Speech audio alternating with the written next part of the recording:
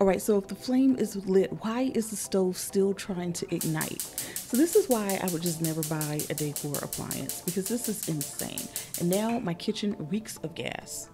Hey, this is Danielle, the domestic scientist. In today's video, I'm going to show you the next room of my house that I'm going to tackle for my home makeover project this summer. I'm also going to give you some updates for some older projects that I've been working on for a while, and I'm going to share my shopping experience with Restoration Hardware. So let's get started.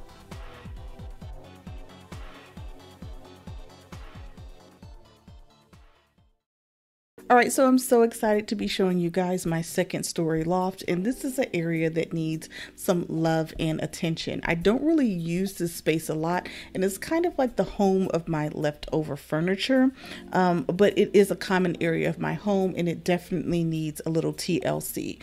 One of the first things I'm going to do in this area, of course, is to paint, and actually my husband has already gotten started putting some primer up on the walls. I definitely do not like this tan color. This is the same color that I had downstairs in my home. So this color was all throughout the common areas of the home, and so it definitely needs a refresh.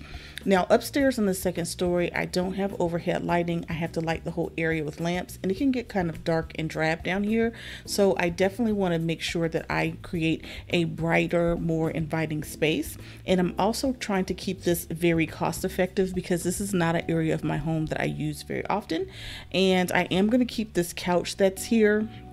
Now this is a couch that I purchased from Ashley's years ago. It's not my favorite piece. It's definitely not a high quality piece, but it's super comfortable. And for right now, because this space is more of a low priority, I just want to give it a little bit of a refresh just to make it flow with the rest of the house.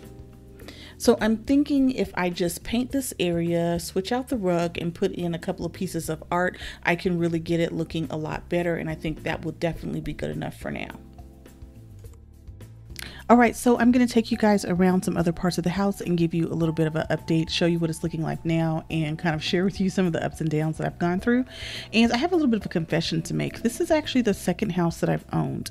But in my first house, I really didn't have a lot of resources, and I didn't live in it for very long because I wound up having to move to relocate for my husband's job. So I never got that first house fully furnished. So this is my first attempt at fully furnishing a house, and my first house was also a lot younger than this one, so it really didn't need any work. So this is my first time having to do any kind of renovation work, doing any changes and stuff like that. So I did not realize how much I was taking on when I kind of started this journey. So I'm going to share with you guys some of the things that I've learned. Now, this is my bay window area. I love the sunroom, and I think it's just an incredible space to have, and I love all the natural sunlight. I thought about using this area as my second home office because my husband does work from time to time in the front of the house, and we tried testing it out for a couple of weeks. He would sit here, I'd sit in the office, and vice versa, and we tried to figure out if we can have two work areas on the main level, even though we have this open floor plan.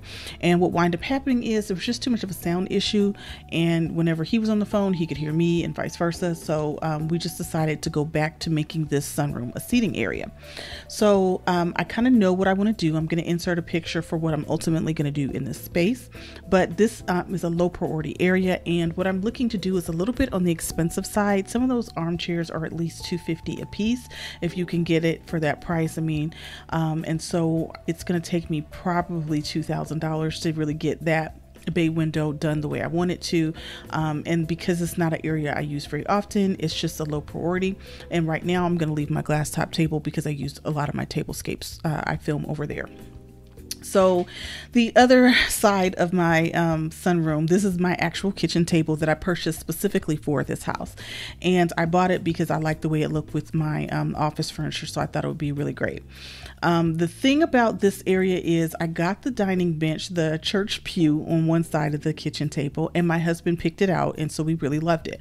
So I was looking for a backless dining bench to put on this side because I wanted whoever was sitting on the dining bench to be able to spin around and converse with whoever was in the kitchen. So I thought it would be really nice to kind of have two benches, but a different style of bench on each side of the table.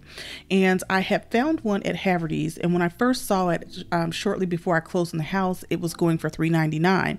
And then when I got my money together to go get it, it had gone up to $4.69, and I was like, I don't want to pay an extra $70, so let me just wait for it to come back down. But so far it is still at an increased price, so I don't know if they just had a price hike during the pandemic or what, but for right now I'm just gonna have to wait on the dining bench or see if I can't find another one.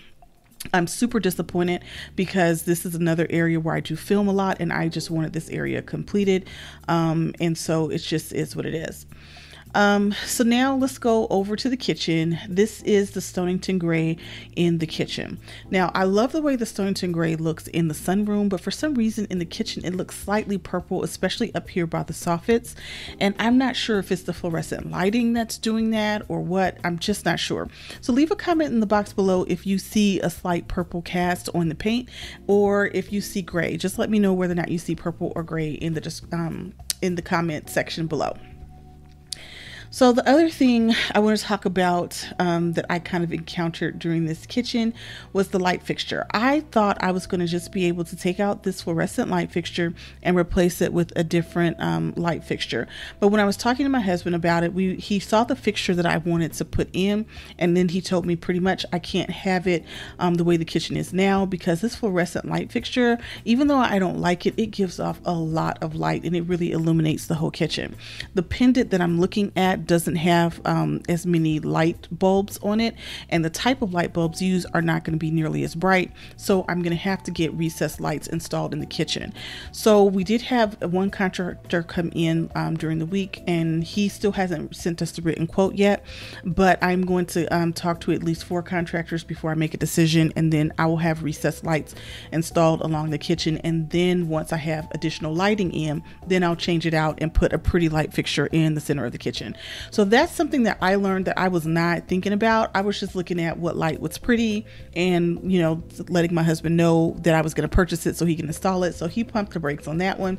I'm a little disappointed, but I'm glad that he pointed it out to me, because I would not have known to look for that, and I wasn't even thinking about how much light the kitchen was giving off. So I'm just glad that he stopped me from making that huge mistake.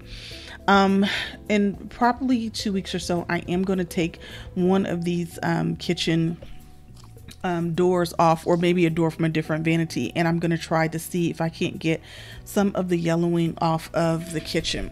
So one of the things that I learned about white cabinets is sometimes they can yellow just like appliances, and so then you've got to figure out how to kind of get that yellowing off of your white cabinetry. So I'm going to have to start doing a materials test, because whatever I use to clean the cabinets, I don't want it to damage the finish. And if I can't clean it, then I'm going to just try to get someone to come in and just paint over it if I can get it painted. So that's a whole nother thing. But that's another thing I don't like about the way the kitchen looks with the paint, because the cabinets look just slightly yellow. And it might not be as visible in this light, but in person you can definitely see that it's slightly yellow. So the next thing that happened to me in this kitchen, which is so disappointing, is my Dacor double oven set. So I was so excited about the way the kitchen is laid out, because I was like, you know, I can change out my appliances when they go down, but I don't have to do it all at one time. So the double ovens, I thought when I first saw it, was like, oh my God, this is amazing. And Dacor is one of those high-end luxury appliance brands. But then I started having problems with my oven, and shortly after we moved in the house, the second oven went out, and my husband had researched it. He ordered the part, he fixed it, and it started working again. Everything was great. Well, shortly after we started painting, the second oven went out again. And so you can go through the panel and you can set the heat, and it's going to make noise. The convection fan is going to come on, but it is not going to heat up. So now I have, out of my 2 ovens, only one works. So I'm still fortunate because I do have a working oven, and that's fine. but it's just that my second oven doesn't work, so eventually I'm gonna have to replace it. And I initially thought that this double oven set was gonna last for a lot longer, so I was not even putting it in my budget to even touch the ovens. And so now it's one of those things that I've got to save up for.